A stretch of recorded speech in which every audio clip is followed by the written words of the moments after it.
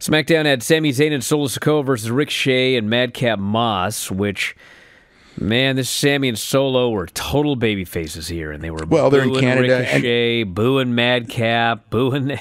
You go against somebody like that, and you go against Sami in Canada, and you're going to get booed, and they know it, and it's not a surprise, and it's. Solo and Sami still worked as heels, but Ricochet and Madcap got booed, just like B-Fab got booed at the house shows going against Natalya. Same thing. That's how it works. Sami was super over in all the Canadian shows this week. So Solo got the win, and then afterwards they did an angle where Sami Zayn wants to head into the locker room, but he gets stopped by Jey Uso, and Jey tells him, "I don't trust you," and he figures he's going to try to screw the family at some point, and Sami did not deny this. So we'll see where they go with that.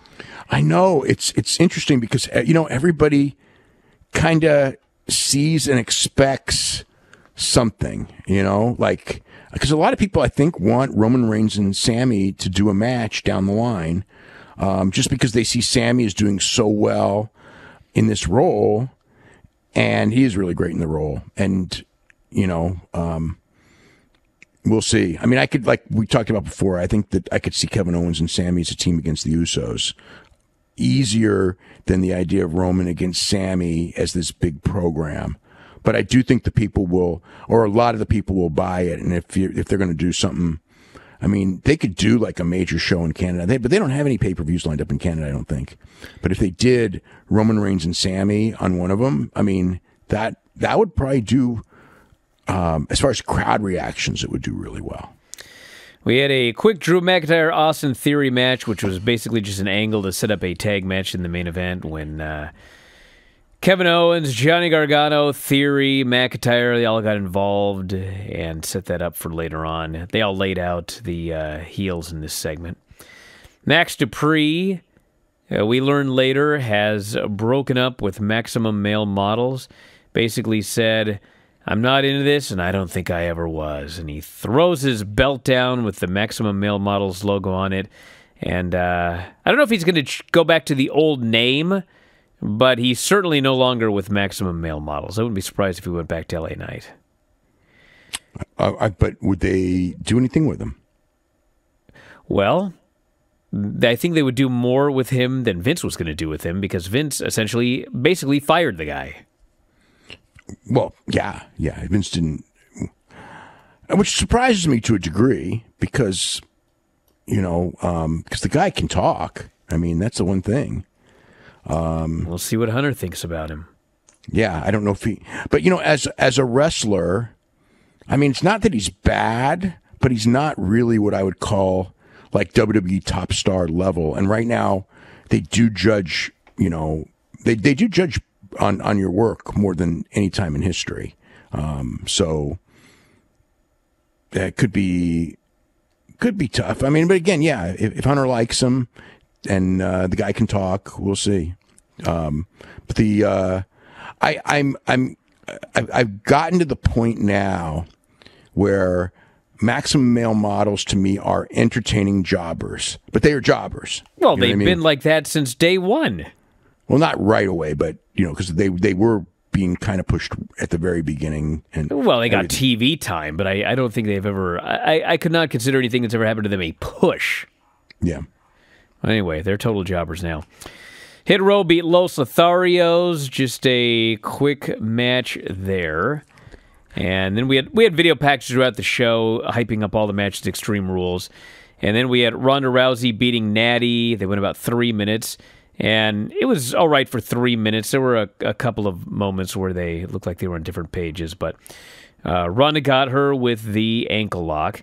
And then they did everybody's favorite angle, which is Ronda Rousey is leaving, and Liv Morgan all of a sudden is standing there in the aisle.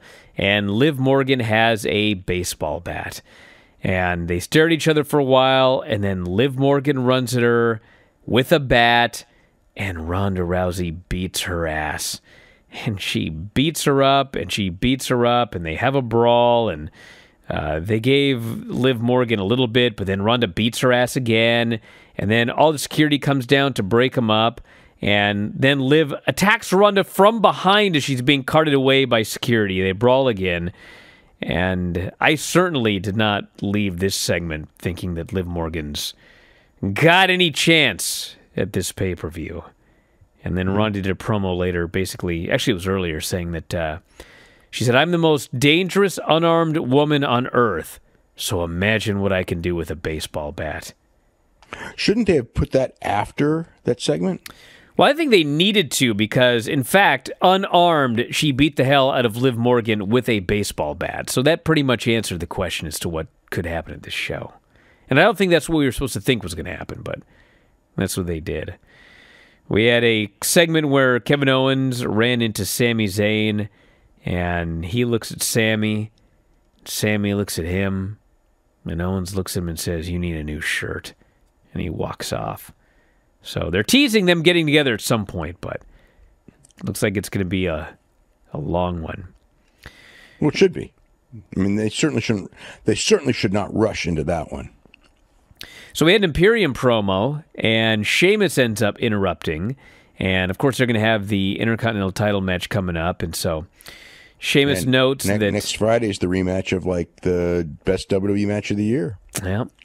So he notes that Butch and Ridge are stuck in Florida. But that's okay because he is here in Winnipeg, and he wants a fight. And so he's got a shillelagh. He beats up Vinci and Kaiser. He gets in the ring. He faces off with Gunther. He throws the shillelagh down, and they get into a brawl. And they start beating the hell out of each other, but Kaiser and Vinci show up again. They beat down Sheamus. And essentially, they beat him down, and then they start to leave. And then Sheamus does a deal where he gets to his knees, and he says, "Is that all you got?" And so they storm back to the ring, and they beat him down a second time, and they hit him with the shillelagh. They leave him for dead. So heavy heat angle here to set up the title match coming up next week. I think Sheamus can win this one. He may. Sheamus is, it's funny because Sheamus got really hot off that match in Cardiff. I mean, every building that I get reports from, Sheamus is really over as a babyface. Well, pull the trigger for a while. Yeah. And, Gunther can lose. He can lose the match, and they can go and do, a feud. It'd be good. It sure would be good, because the first match was great. Yep.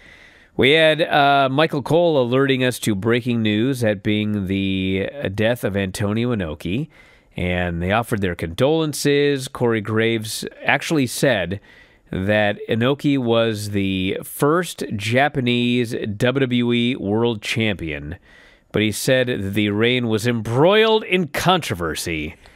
But nobody, he said, would ever forget his fight with Muhammad Ali. Yeah, I mean, I think people would like to, but that's another story. But it is funny that they acknowledged it because in their own history, it's been erased. Like for a long time, they acted like it never happened for years and years and years. Then there was a period where they had it in their lineage, and they took it out again. So, well, you got a new guy in charge, and maybe he's back in the lineage for all I know. He might be. He might. I know. We'd have to wait to look at the official lineage. Yeah. We had Bayley beating Shotzi, who got her tank back, and beat her with the rose plant. Then she goes outside. She gets a ladder. She brings it to the ring, and Bianca runs down to make the save. And first Bayley flees. And so Bianca goes to help Shotzi, but then Bayley runs back, and she's trying to hit Bianca with something onto the ladder, but Bianca reverses, goes for the KOD. Bayley grabs the ropes, ends up outside, flees. So that sets up their ladder match as well. And then the main event of the show was Drew McIntyre, Johnny Gargano, Kevin Owens versus Austin Theory and Alpha Academy. They only got about 10 minutes, but it was a very good match. And McIntyre got the big hot tag. They did a bunch of brawling outside. Owens and Gargano double super kick on Otis, put him through the announcer's table. Gable goes to make the save, and then Owens hits Gable with the stunner on the table. McIntyre hits Theory with the Claymore, which actually the timing was off because they're showing the table spot. And all of a sudden you see this big pop and they go back to the ring and Theory's already down. So I presume my show ended up at 9:55. They went off the air like 5 minutes early and went to something else. So I presume they were just rushed for time. McIntyre grabs the strap and whips Theory as the show goes off the air. And it's a good show. I mean, everything's just basic, solid booking leading to a pay-per-view. It's the exact same way that Triple H used to book NXT. I mean, those NXT TV shows, people liked them, but they were not always exciting. They were sometimes just basic. Here's what we're doing. We're building up these matches, basic. And then they would do this great takeover, and they would go back to basic booking again. So, well, the thing is like you don't want to do 100% basic but basic should be your like framework. You know what I mean? It's like your main stuff. Basic should be the basics of your show. Right. It should be the basics of your show, but then you do some things that aren't basics that are, risks and things out of the box and stuff like that, just because you don't want to be completely predictable. But, it's like you're building somebody like just as an example, like for AEW this week with Rush and Adam Page, right? It's like we all know what the concept of this match is that Adam Page should win a really good match, and Rush is there to give him a really good match. That's what they should do. That's probably what they will do. Some people will complain that's too predictable. But if they did anything but that, wouldn't that be to build up the match with Moxley?